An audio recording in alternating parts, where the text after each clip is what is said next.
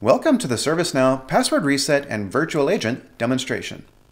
Our password reset system supports single sign-on across a variety of identity and access management systems, and exposes that password reset functionality across several messaging systems and platforms.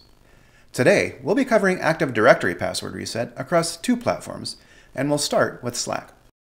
This solution is powered using the combination of our virtual agent product, the Password Reset app, and our native Slack integration for Virtual Agent.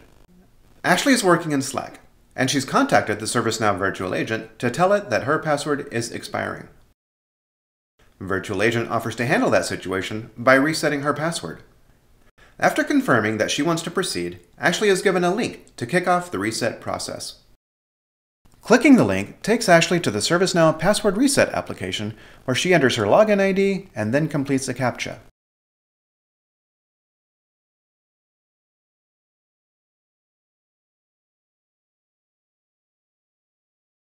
Next, Ashley is asked for the two-factor token from her Authenticator app.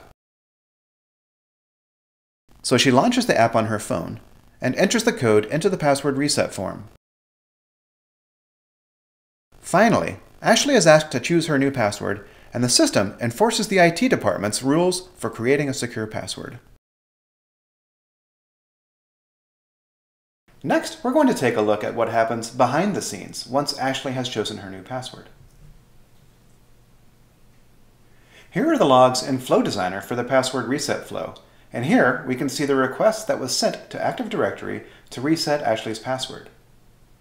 And here's where the system sent an email to Ashley confirming that her password has been reset. Next, we'll show a user who can't log in at all because they've been locked out of their account. And yes, it's Ashley again. Here's a service portal that's open to the public, and Virtual Agent is available. So Ashley writes that she has been locked out of her account. Virtual Agent offers the password reset topic, and it has a flow for an unauthenticated user. All it needs is her email address. So Ashley enters it, and VA generates a reset link. Clicking the link takes Ashley to the ServiceNow Password Reset application, where she enters her login ID and then her email address.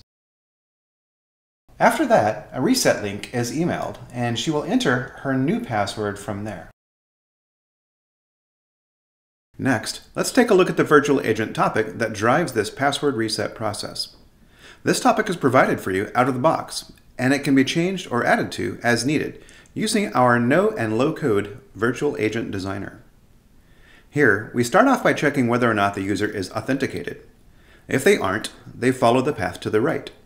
If they are, they follow this path, where we retrieve their account details, greet them, and confirm that they want to go ahead with the reset. Finally, we generate a link to the Password Reset app. All of this is easily accessible, and you can modify it right here in the Virtual Agent Designer. Password Reset configuration provides access to several configuration areas. Default settings and examples are provided, and they can be configured to match your company's needs.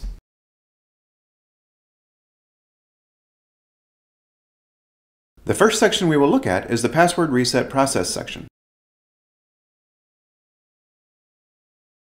This is where you specify the credential store, which we'll see in a moment, the URL and accessibility settings, and the verification types that you would like to support.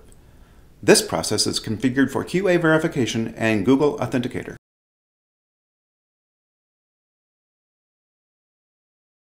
Then we have verifications, which lists all of the verification types available in the instance.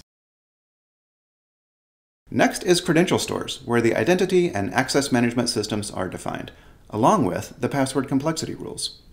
We provide a default configuration out of the box, which customers can copy and then configure as needed. This credential store is configured to use our Active Directory server. And here are the password complexity rules.